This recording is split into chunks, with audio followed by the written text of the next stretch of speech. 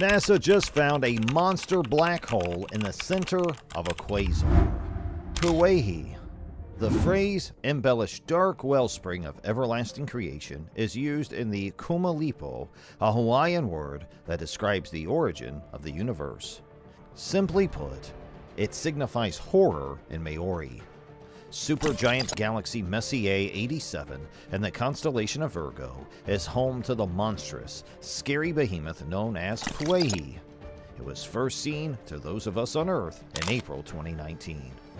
Hi guys, welcome back to Beyond Unknown. Today we'll be taking a look at what NASA just found in the center of a quasar. Make sure to stick till the end of this video as we have a lot to cover. Also, don't forget to subscribe to our channel and like today's video. It helps us a long way. And let's get started. The awe-inspiring image of Pōwehi was captured by the Event Horizon Telescope, a network of 8 ground-based radio observatories strategically placed around the world. Given the size and distance to the source, it was a remarkable achievement.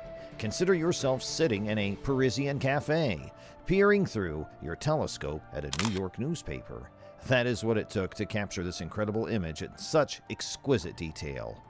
But what is this abomination, this mysterious source?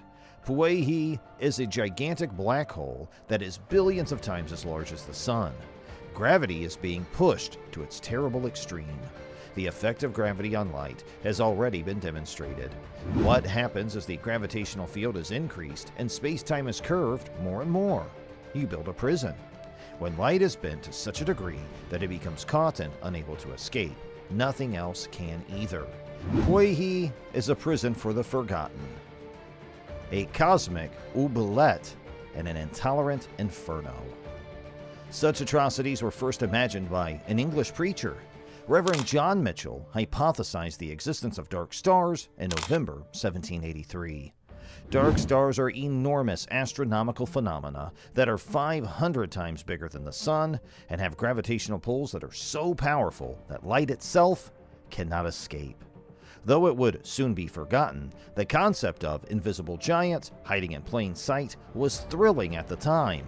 This was due to the fact that it was founded on the corpuscular hypothesis, which held that light is composed of particles. Following Thomas Young's investigations at the turn of the 19th century, this theory was eventually replaced by a wave-like model.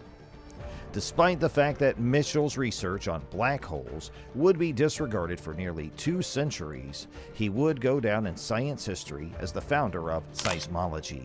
He proposed that the disastrous earthquake and tsunami that rocked Lisbon in 1755 were caused by faults in the Earth's crust, rather than by atmospheric disturbances in his research on the event. The majority of scientists nowadays are certain that black holes do in fact exist. They typically develop when a star that is sufficiently massive, at least 20 times heavier than the Sun, runs out of fuel. Nuclear fusion is how stars generate their own energy. In their cores, atomic nuclei are compressed and squeezed together to form a furnace of constantly bursting thermonuclear bombs. By exerting outward thermal pressure to oppose the effects of gravity, this force keeps the star from collapsing under the weight of itself. But it's not permanent. The star can no longer support its own weight once it has produced too much iron in its core, rendering the fusion processes ineffective. Death star. The star is swiftly overcome by gravity, which forces it inward like a garrote that gets tighter and tighter. Then, bang! In a stunning response to gravity's unrelenting assault, the star fights back. The neutrons, subatomic particles in the star core, are the ones carrying the battle. Whenever they are forced too closely together, they aggressively oppose one another through a powerful nuclear force. Material from the outer layers falls inward, smacks into the stationary neutron core, and bounces back.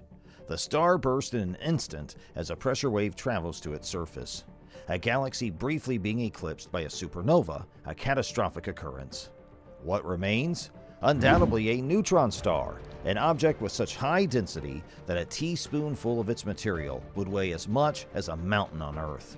The neutron star has a chance of surviving if its overall mass can remain under that of 3 suns. Any more weight will cause the gravitational garrote to once again start to tighten. Neutrons won't be able to do anything. The situation will be hopeless. There is no stopping the collapse now, At some point, the star's density prevents light from escaping. The event horizon, the entrance to the cosmic oubliette, is a spheroidal surface past which there is no way back. It is where everything that once was the star is hidden. A star that is hefty enough to have its life eaten by gravity occurs about once in 1,000 stars. These dark remains of the biggest and most potent stars that have ever lived are known as stellar mass black holes, and they may be found all around the galaxy. But Pwehi is so much more than that. Pwehi has a mass of 6.5 billion suns, although black holes created by star death normally weigh between 5 and 10 suns. A Leviathan, a supermassive black hole, is the focal point of a large galaxy located more than 50 million light-years away. Sagittarius A, the 4 million solar mass black hole at the core of the Milky Way, is smaller than our own Leviathan, Pwehi. The event horizon distinguishes a black hole from other objects. On its surface, you would need to move at the speed of light just to remain motionless.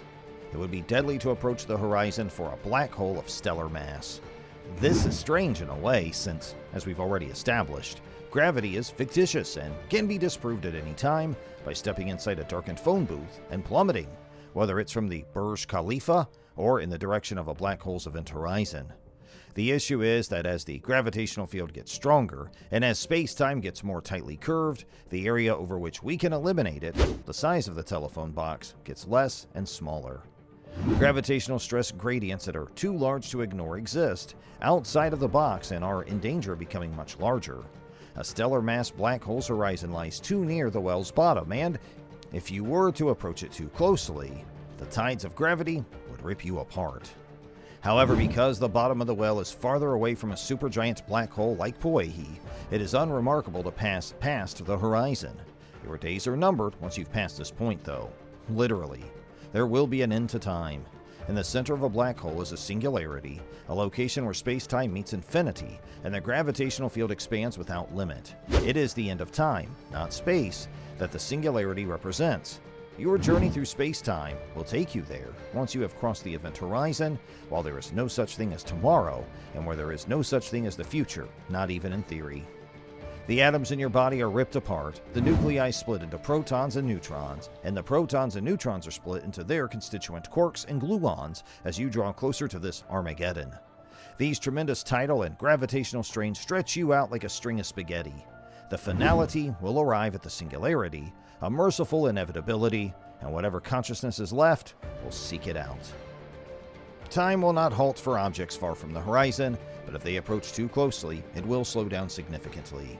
In theory, you could visit these for a while, slow down time, and then return to Earth hurled years into the future if the black hole had enough spin to support stable planetary orbits that veer very close to the horizon. In the movie Interstellar, the crew of the Endurance visits Miller's planet, which revolves around the enormous black hole known as Gargantua, and experiences the full power of gravitational time dilation. Miller's planet can orbit Gargantua within a few thousandths of a percent of the horizon radius, since it is thought to be spinning so quickly, within a trillionth of a percent of the theoretical maximum.